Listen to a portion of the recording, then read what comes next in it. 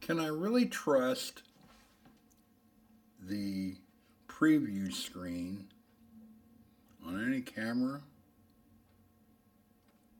Here's the reason why I ask. I'm shooting this particular image right now using my Canon XA30 professional compact camcorder. And I'm shooting it in auto mode. Now, if I look at the preview screen, it looks like it's a pretty good image. However, when I took the SD RAM out and put it into my computer and brought it up, brought the little short intro up in PowerDirector 16, I wasn't quite as happy with it, and it didn't quite look like what I wanted and what I thought I had on the preview screen. This is a good example, as far as I'm concerned, why I need to shoot in manual settings. Now, this is in manual settings, and you might be asking yourself, well, this is so dark I can't see anything. And that's true. The reason why is I don't have enough light. So if I turn the light on, and I'm going to turn on a main light,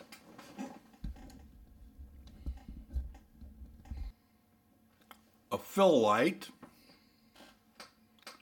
and just for grins, I'm going to add another light there. Now the image is much better.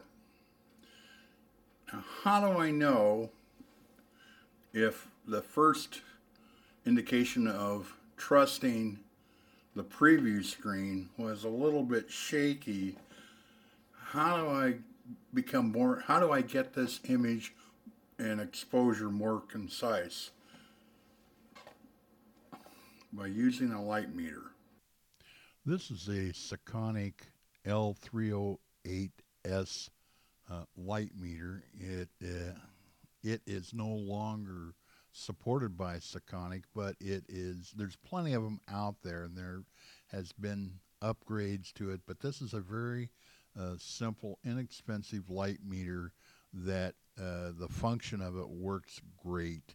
And I've had it for a number of years, and it will allow me to go into the cinematic mode, which is what I want to do when I am using this on video.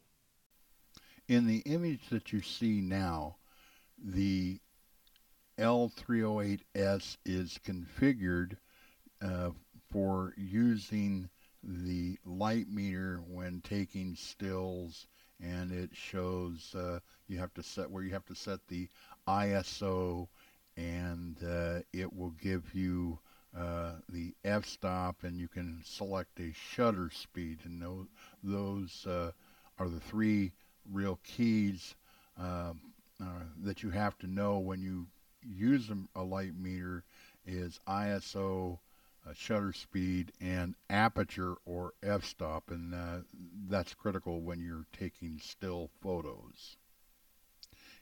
In order to get to the cinematic mode, using the up scroll button, which you see on the image to the right, you want to scroll up and change the mode and you continue to scroll up until you see the F/S, and when you reach that, then you're in the cinematic mode. Notice on the left side of the meter on the screen the initials SS, which stands for shutter speed. when you are in the Cine Mode or the cinematic mode, that's the location that's going to show frame rate. Frame rate is going to be determined by what you have set in your camera. On my XA30 for this particular video, I have a frame rate of 30 frames per second. To accomplish that, of course, you change the frame rate speed by again going to the up and down arrows. Incidentally, if you wanted to determine the ISO, depress the ISO button and then use the measuring button, which is directly above the up and down buttons, and scroll until you reach the ISO. It's a real simple process.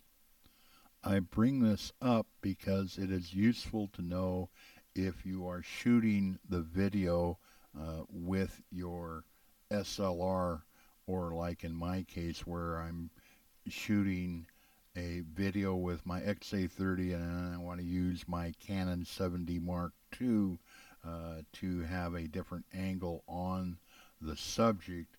I can get the same exposure by using the same meter readings. Well, there you have it. That's how you set the L-308S Sekonic light meter in the cinematic mode.